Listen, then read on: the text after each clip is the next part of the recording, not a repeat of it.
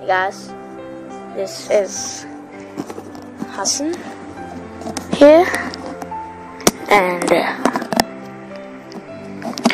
today I'm checking out the Aurora S6 ROM for the Galaxy S4 GT-i9500 variants, and it's a pretty good ROM here, and it has all the transition effects and overall UI in the app drawer. Let's actually take a look at the app drawer. You don't have the grid size, but you do have themes. I can't demonstrate them right now. I don't want to take that time. You have the S6 widgets and the wallpapers. You also have the flipboard briefing, but it's kind of slow for me. Yeah, getting in and out, but once you're in there, really, it's not that bad. Now, this menu button acts as the recent apps. You also have this Smart Manager. It's also present as a separate app, actually, and it can be useful at times.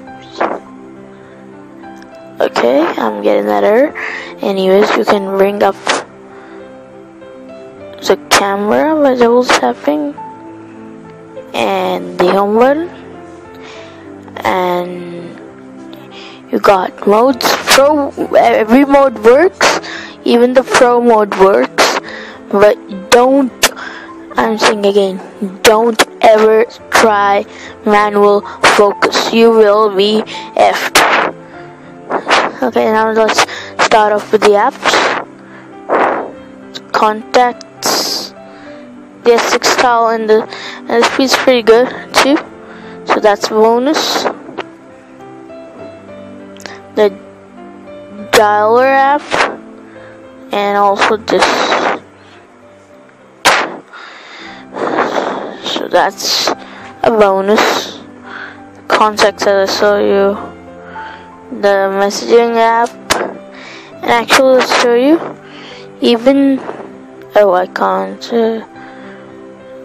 even the keyboard is ported, so that's great. And the internet speeds are good. Speed is not an issue. I'm rocking right now the HSP Plus earphone. There we go. Not an advertisement. Then you got the music app, kind of the same, yeah, as the S6, and you have the Galaxy S4, which is really good. It works. Then there's the gallery, and then there's the calculator. Then, and carrying on, there is the S Planner. Actually, let me show you the settings too. It's from the S6, and then you also got, as I told you, the Smart Manager, and you have Aurora settings, and got the S-Voice. What up? It's pretty fast. It's not that bad. I mean, if you use S-Voice over Google Now, but oh well. And then there is the S-Health, which works immensely well. It has that new design, user interface, and you also got the My Files and the Feel Smart Remote app, the voice recorder, and that's pretty much it, guys, talking about the stock apps. and there are multi-window options, so you can basically do this, like pick apps, the calculator, and the file manager. You can kind of make it a floating level or a window, so it got that features from the S6. This is the recent app, and yeah, it's pretty cool.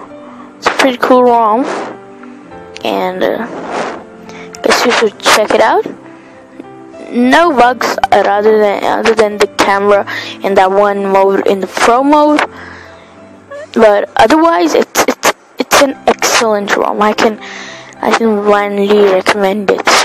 So be sure to thumbs up this video if you liked it, and share it with your friends, which may have a GT-i9500 S4, and also comment down in the comments below that what you want me to make about a video next on the S4. I make software tutorials and all that, and if you want me to make a tutorial on this, and actually I'll link the article from XD developers in the description below, so be sure to check that out, and until next time, have an awesome day.